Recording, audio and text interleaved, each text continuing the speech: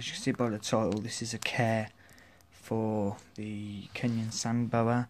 As you know, with some of my last care ones, I miss out a lot of things, so I'm going to go through this list. So let's kick it off. Right, you got your temperament. Right, a Kenyan sand boa. This will be killing birds, 2 birds with 1 stone actually. This will discuss their lifestyle as well. I don't know if you can see. As you can see, she's just got a tip of her head out of the substrate. If I can zoom, and there it is. I'll get on to why she's doing that in a minute. Temperament for these guys. Well, I've had no problems so far. I have her out. Obviously not often because she's fed and she's new. So I have her out. She's fine. Bit on the skittish side. Don't know what's going on and stuff. But when it comes to putting her back, she will literally try and escape the enclosure just so she can stay out. Well, that's what I'm thinking anyway. Now, the lifestyle of these, as you can see, they are burrowers. So if you want a snake that you will see moving about the enclosure and very, very active, do not get one of these, as you will not see that with these unless they're disturbed, i.e. like by you picking your hand up. I will do a little quick handling at the end of this video as that's last on my list, but excuse my scruffy writing. But yeah, if you want one of these, be prepared to, as you can see, literally have an enclosure of sand. As you can see, you will see them now and then, like I can, inside there with their head. What they're doing, they're keeping their head up on the surface to monitor what's going on, waiting for food. Because if they're constantly underground, they won't know if there's anything dangerous above them. But they keep their head on the surface to look out for danger. If they see danger, they will scarper off underground. But they're basically just monitoring what's around them, i.e. their surroundings, whether there's any predators around. Because they're not, they don't know they're in captivity. They don't know there's any danger around them or not. So let's get on to husbandry. Now, husbandry with these guys, you keep it bone dry. Reason being is they're from Kenya, where it is dry anyway. You do not need to spray. You need well ventilated enclosure, just so any humidity can escape. I haven't got a hygrometer in there at the moment, but I don't think I need it, as you can see all the ventilation. I mean, even in these you've got ventilation here. Now, the only thing with humidity, I don't know if I've already said it, but this is my next topic: water. Some people, this is a bit big for this enclosure, but as said, it's well ventilated. If it weren't ventilated, it'd be a bottle cap or like a takeout sauce pot, like a deli cup or whatever, small deli cup, if that's what you call them. But yeah, but as it's well ventilated, I've gave her the option if she wants to go for a soak, which I highly doubt she would. She can. I mean, if it does get too hot in there, as you can see, I've got no heat mat here and no heat mat here. It's in the middle, purely because there's lips there and I can't get the heat mat onto the bottom of the enclosure. But yeah, if she wants a soak, she can. If she wants a drink, it's there. Because obviously they ain't got voices, they can't tell you when they want a drink. They will just dehydrate, and you don't want that. But like I said, if I had that, if I didn't have enough ventilation, the dish would be smaller. So what's next? Right, your heating. This is a debatable one, as with all snakes. I never keep large snakes on a heat mat unless they're in a breeding rack. I've never bred snakes before, but that's what I'm going to call them anyway, or racking system. I know a lot of people use them in the States, but for my small snakes, I use a heat mat. I'm trying a new method here. As you can see on Effie, her heat probe goes in and underground. It's the same with this, but I have the actual probe for the thermostat. I will get onto heating in a minute. I have the probe running up and goes straight directly under the heat mat, and with that I have got perfect temps in the enclosure. You're going to want a thermometer. As you can see, there's mine, goes in under and it's directly on the heat mat, so you can get a precise reading. There you go, it's 32.6, which is perfect. You can take it up to, I don't know, 33 around about. Any higher is too hot for them. You will probably cook your snake. But as long as they've got a cold area, which mine has, either side, a water dish, they're fine, but I would not recommend going over 33. So what else is there? Substrate, okay. Right, as you can see, I'm using sand. I'm using a sand called desert sand, which was recommended by the pet shop. This is what she was kept in the shop. I was going to use aspen, which you can. The only problem with this, it doesn't hold burrows, but there you go, it's more like natural. Aspen is this, as you can see, Effie and a hide. So if you want to use that, you can use that. That'll be fine. It holds burrows better than this stuff.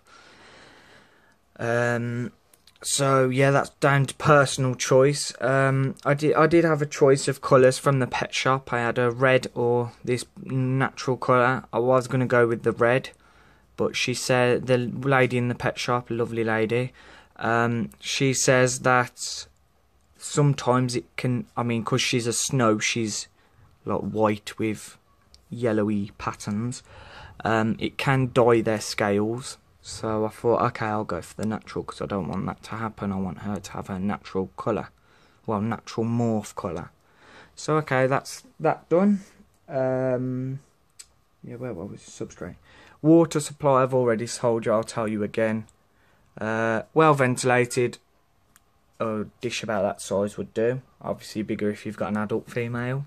This is a baby, as you will see. Yeah, so I'm going to get onto the handling now.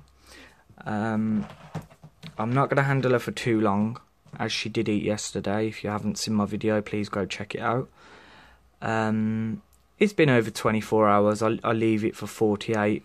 Well, I leave it for under 48, but when a new day starts, I class that as one day.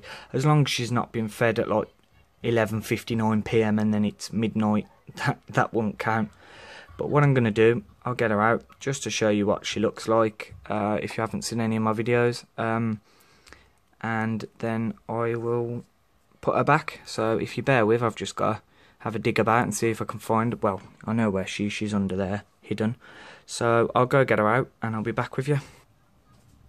Alright guys, there she is. She don't like her tail being touched. Oh gosh, she's making a run for it.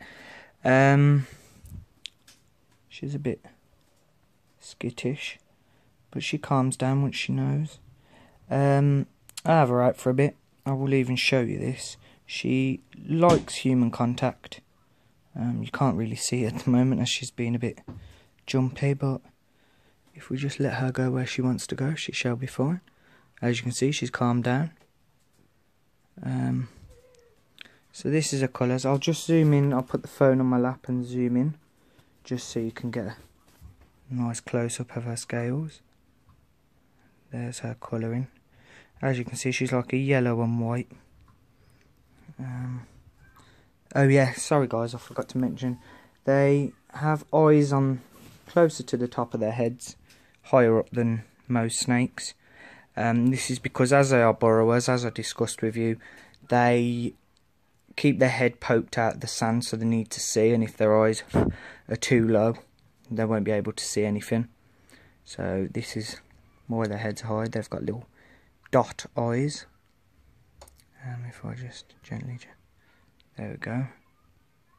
Yeah, as you can see, she's very young. So, but I'll show you what she's like when I put her back. As you can see, she's very calm, and then when you put her back, Oh, sorry, didn't mean to do that. As you can see, she wants to stay on me. She's like, no. So, yeah, I mean, if you do get a sand boa and he does want to go back, and it's not like this, don't worry. It's just that snake individually. As you can see, she likes being handled. She's calmed down as soon as I go to put her back in. Okay, there we go. She wanted to go in that time. But as you can see, she'll start climbing. Every sand boa video I've seen, you put them in their enclosure and they just... Oh, is she going to go and have a drink? Nope. Every sand boa I've seen, you put them back in their enclosure and they will just burrow. This one, as I said, she likes being out. She will pace around the enclosure for a bit. I'm guessing she's looking for my warmth and human contact. But they are right little characters. As you can see, she's... Yeah, look, see how she's moving? And then I take her out. And she just sits there.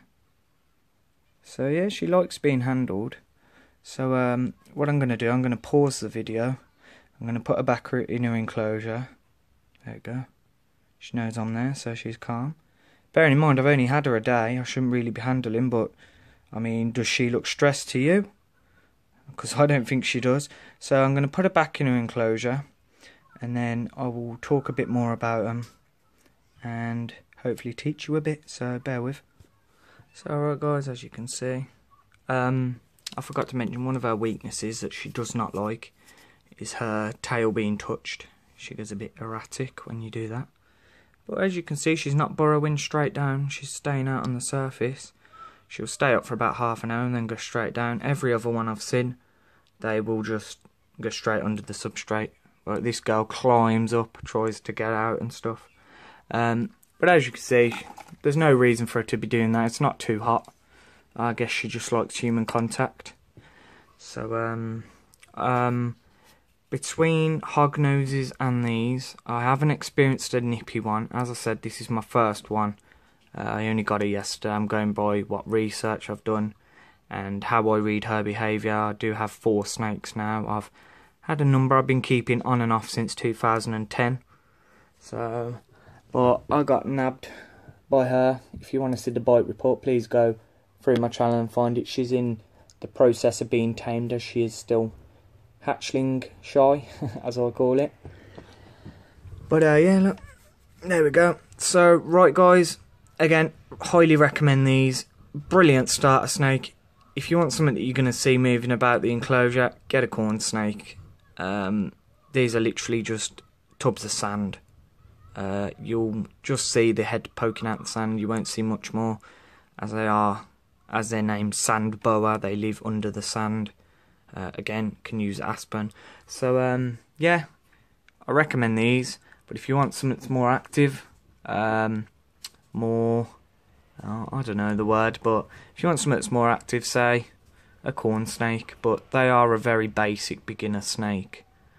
But yeah, don't know if I've already said it, but they can be kept the same, minus the sand. Obviously the sand for that one, aspen for that one.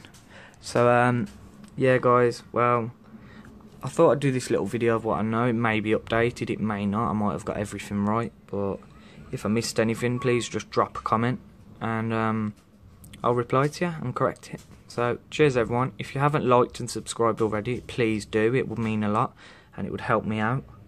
So yeah, so cheers everyone.